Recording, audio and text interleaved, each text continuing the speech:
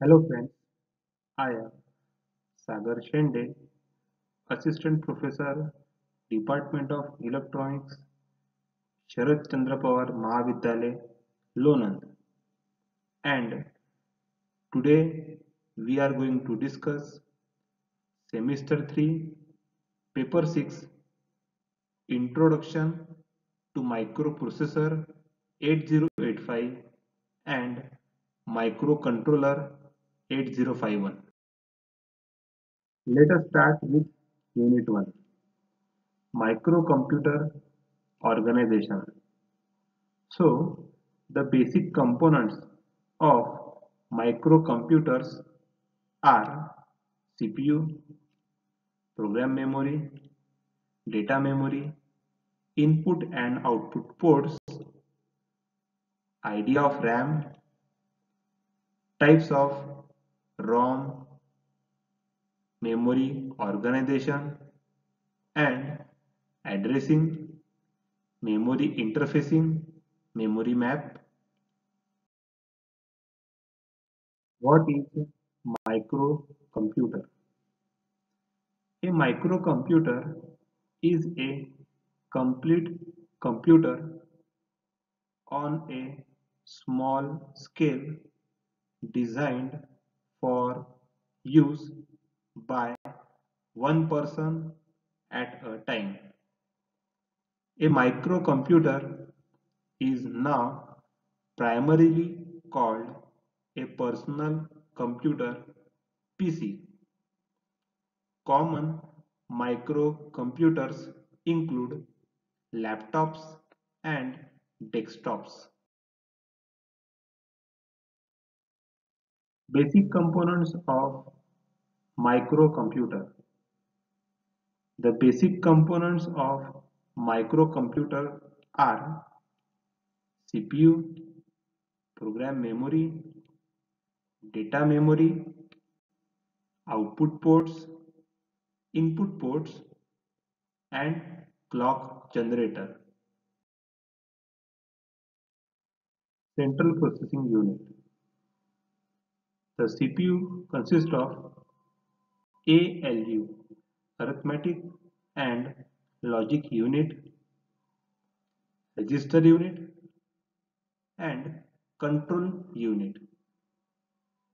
The CPU retrieves stored instructions and data word from memory.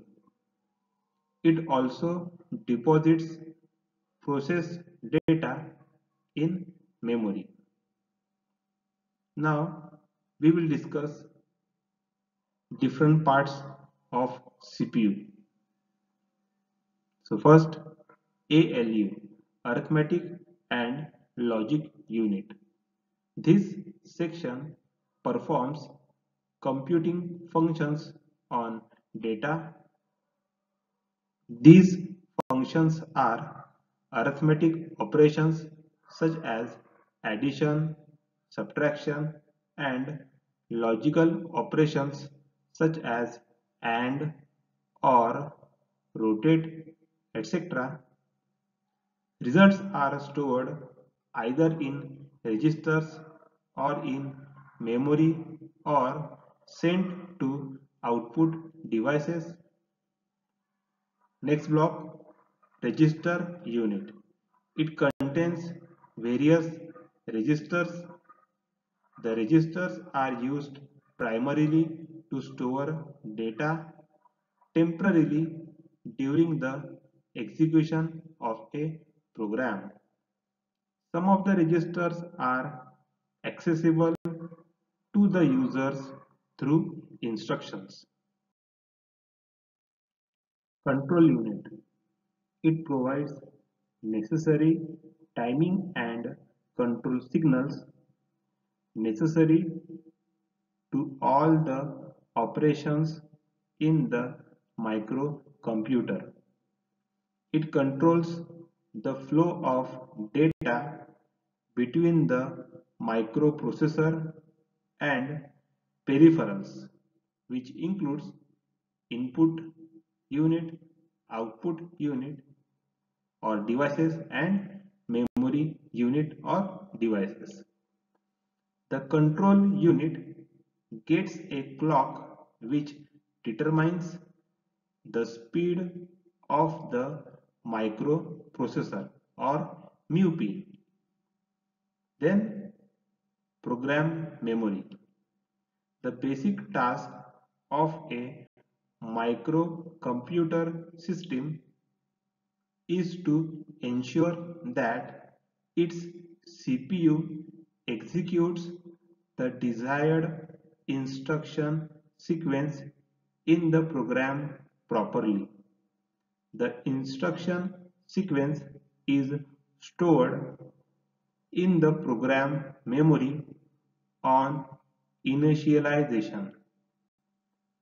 The processor starts by executing the instruction in a predetermined location in program memory.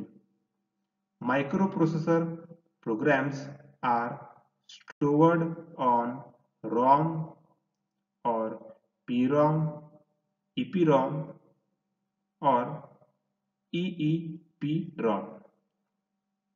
In the trainer kit, ROM contains only the monitor program. The user program is not stored in ROM because it need not be stored. Data memory. The data memory is used for intermediate storage of results. It may also be used to provide data needed by the program. It is used for all storage purposes other than storage of program. It must have read-write capability, RWM or RAM capabilities. It stores both the instructions to be executed and the data involved. Next, we have input-output ports. The input and output ports provide the microcomputer the capability to communicate with the outside world. The input port allows data to pass from the outside world to the microcomputer. The output port allows the microcomputer to send the results of the computation to the output. So, in the next presentation, we will discuss RAM and its types, ROM, then memory addressing, memory organization, memory map. Thank you.